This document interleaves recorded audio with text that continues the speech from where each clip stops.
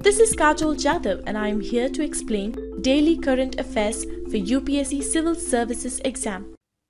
With missile strikes, the United States has irresponsibly escalated the Syrian conflict. How far it is true that 7-year-old Syrian conflict will be denounced? What is Syrian crisis? What were the root cause for Syrian crisis? What were the implications of Syrian civil war? What is the stand of India with regards to Syrian civil war? GS Paper 2. Bilateral, regional and global groupings and agreements involving India and or affecting India's interests. In this video, you can find detailed answers for all the above questions. The above article has been retrieved from thehindu.com, dated April 17, 2018. What we are providing here is just a 10% sample out of the full-length video. Visit our website iasvideos.com to join the course and to unlock all videos. We offer this pen drive course cash on delivery on Amazon.in too. Amazon will deliver our course to your doorstep. What is the context about?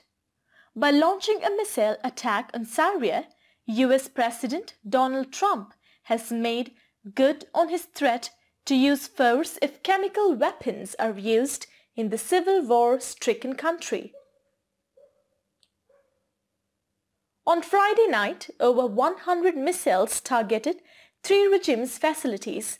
With this, Syria's chemical weapons program has been gutted. This is the second time Mr. Trump has ordered a missile attack on Syria.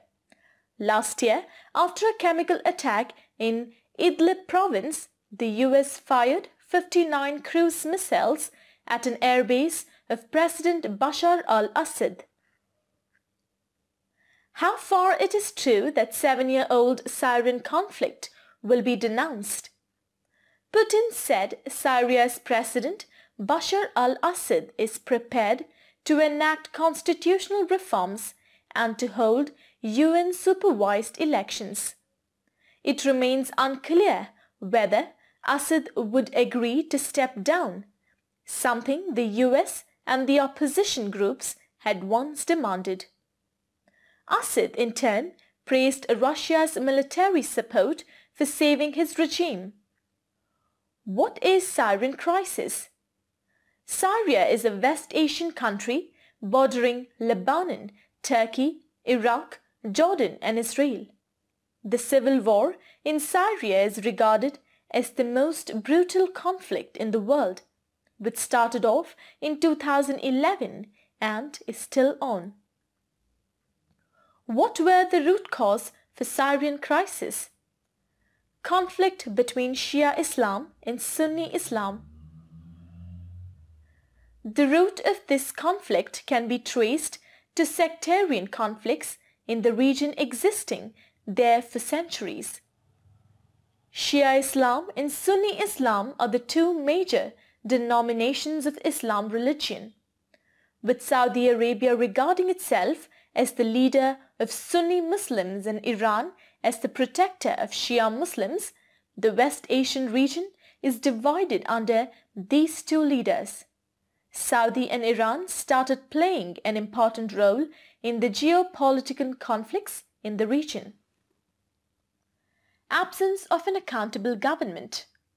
Along with this, the absence of an accountable and democratic government in most of the West Asian countries created discontent among the citizens. A democratic movement against the authoritarian government started in Tunisia in 2011, popularly known as Arab Spring or the Jasmine Revolution. This inspired other countries in the region to raise their voice against their governments. What were the implications of Syrian civil war? The devastating civil war has set the country decades behind in terms of economic, social and human development. Syria's GDP today is less than half of what it was before the war started, and it could take 2 decades or more for the country to return to its pre-conflict GDP levels. Most of the people in the region are living below poverty line. More than 250,000 Syrians have lost their lives in 5 years of armed conflict. Millions of innocent people have got injured and the conflict, and 80% of the children are harmed by the civil war. Large-scale human displacement from Syria has resulted in global refugee crisis. Approximately 6.5 million people are internally displaced inside Syria.